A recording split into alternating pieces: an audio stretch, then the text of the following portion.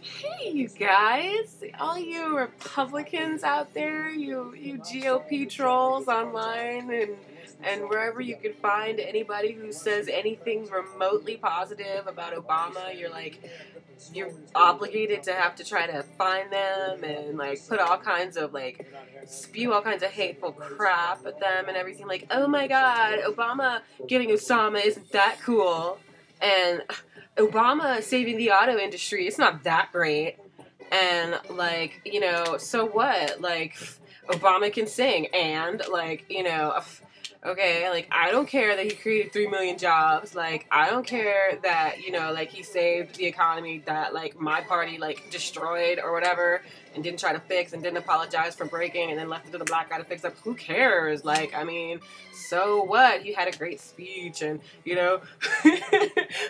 who cares that he got us all health care and took out Al-Qaeda and, like, freaking, like, just killed some pirates the other day who had American hostages and, like, improved our foreign relations and, like, I mean, how many different ways? It's kind of like saying, it's like this, it's kind of like saying, okay, so what that Michael Jordan friggin' won the NBA, like, championship? Like, so who cares? Like, what does that mean? Like, that doesn't make him a winner. That doesn't make him a champ. I mean, like, whatever. Like, yeah, whatever.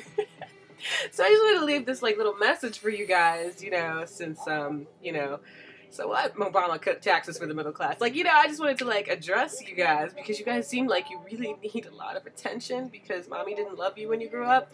So, that's so mean. I shouldn't say that. But I did. So anyway, I'm telling you, baby, it's times we live in. No, just kidding.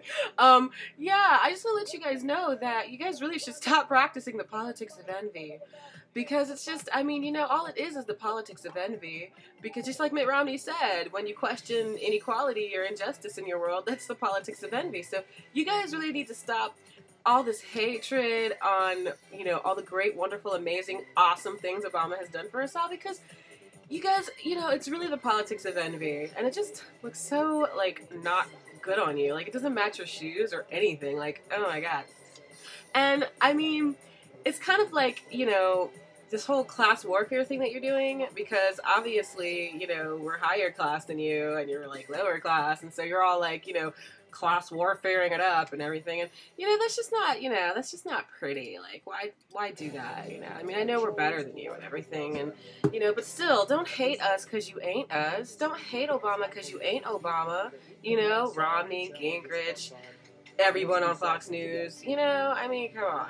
I mean, let's not practice the politics of envy, you guys. It's obvious that you're jealous that Obama got Osama. It's obvious that you're jealous that Obama is saving the economy that you completely ruined by saving the auto industry, creating 3 million jobs in a stimulus plan that worked, hiring the pay for women, cutting all of our taxes for the middle class and small businesses, getting us all health care and like a million gazillion other awesome things. Like, I mean, we get it. Okay, Obama's a great leader, and you guys are like spazzing out. You can't take it because you've like been trying to block him for like single thing he does in Congress for like ever since he got in office, and disrespected him in ways that you've never disrespected any of the white presidents like that.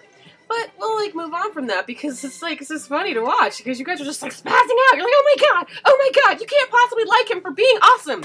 Yeah, we can. Oh my god. And like, you should totally stop practicing the politics of envy because it just doesn't go with your makeup. I just wanted to let you guys know that we're going to vote for Obama, and we're going to get all our friends and family to vote for Obama, and he's going to win, not just win, but win by a landslide. Okay, because Romney and Gingrich, they're not really even competition. Like, this is going to be pretty easy. So, just accept it. And if you don't want to accept it verbally, it's okay. Just know it in here. Know it in here. Okay? Alright. My name is Christy Love. I'm a socially conservative independent, and I approve this message. Politics of envy.